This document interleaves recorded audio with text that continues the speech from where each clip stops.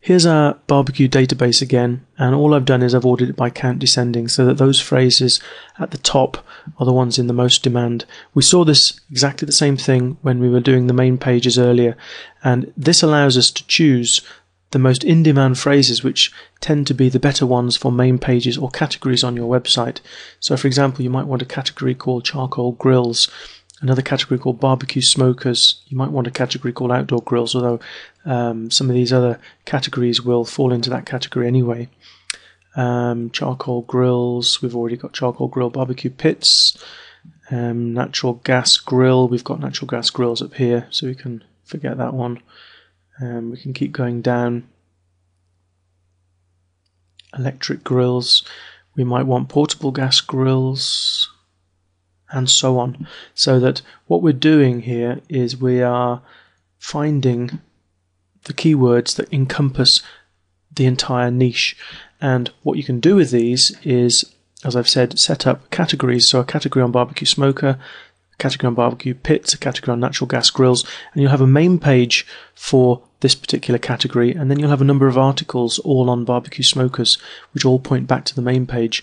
So you can build one large site in this way by selecting those keywords, ordering first by count descending, and selecting those keyword phrases in the list at the top, the ones with the highest demand that encompass the niche.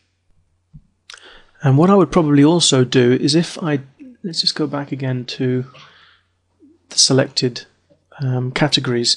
Let's have a look at barbecue smokers. If we're going to have these as categories, in other words, we're going to have a number of articles in each of these categories, together with a main page called barbecue smokers. If we're going to do that, we need to make sure that there is enough keyword phrases related to barbecue smokers. So one thing I would do is I'd just type in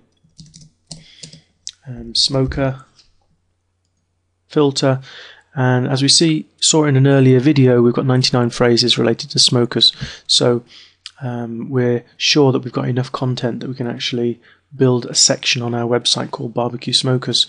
Let's just take another example. Let me just clear the search phrase, go back to our blues, and have a look at natural gas. Let's go over to the advanced filter and search for all those phrases with natural and gas in them. And if I just move this out of the way, you can see here that we've got 95 phrases with natural and gas in them. So again, natural gas is going to be a good category to have on our website. So you see that by ordering by count, picking out those phrases that encompass the niche, we're actually building categories that we can add a lot of content to. And the idea here is to have a main page on, for example, natural gas grills, which will pre-sell the natural gas grills, and then a lot of content within the natural gas grills category, which all links back to that main page. So KRA Pro is the ideal tool for finding categories for building one large, huge site on barbecues or any niche that you want.